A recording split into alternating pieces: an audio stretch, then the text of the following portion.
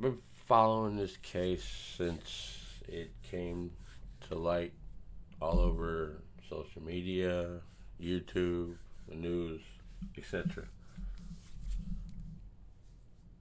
Her friends are sketchy as fuck. All these people covering this case, the majority of them I don't pay attention to.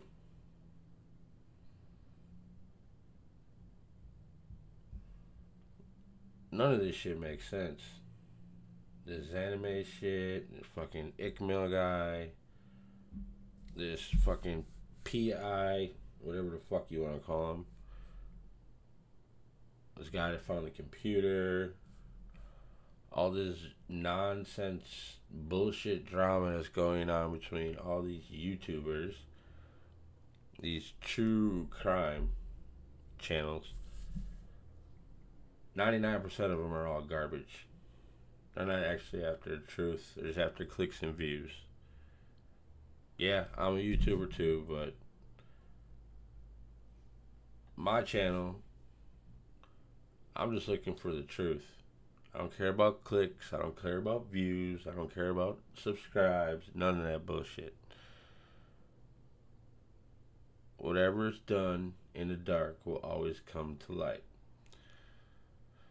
Until this toxicology report and autopsy is released and they can determine what actually happened to her, how she died, whether she's got water in her lungs. If she doesn't, that means she was dead before she even got put in the water.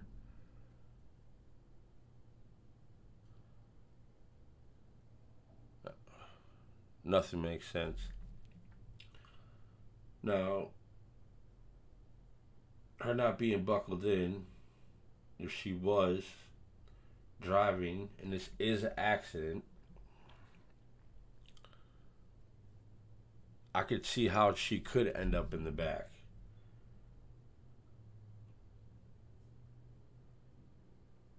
Because the car flipping and her floating around, and she'd been there over 2 weeks.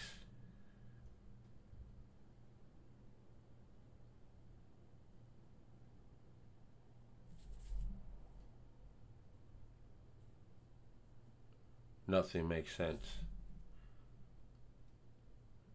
Like I would always say, you find the car, you find her. Who would have thought it was so close to where her cell phone was pinged? FBI there, sheriff's departments, multiple agencies, thousands of man hours. They didn't find nothing.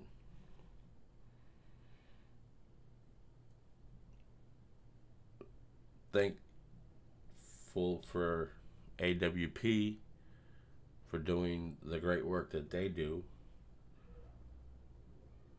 They're trained to use the sonar that they use, and they use it every day.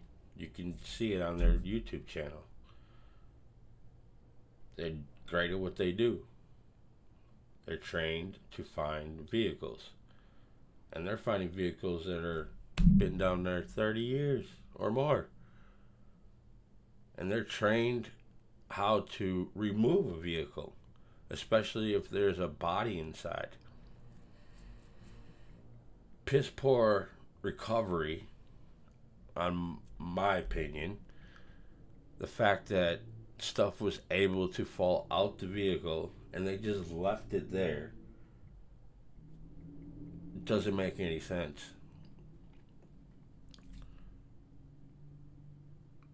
How can you do a proper investigation and you don't seal which is the crime scene, the vehicle? But I don't know. This is my thoughts on this case so far. I'm leaning towards foul play.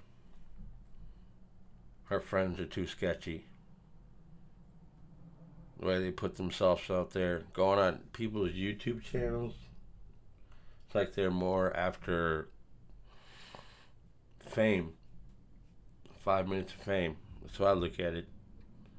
But only time will tell. Whatever's done in the dark will always come to light.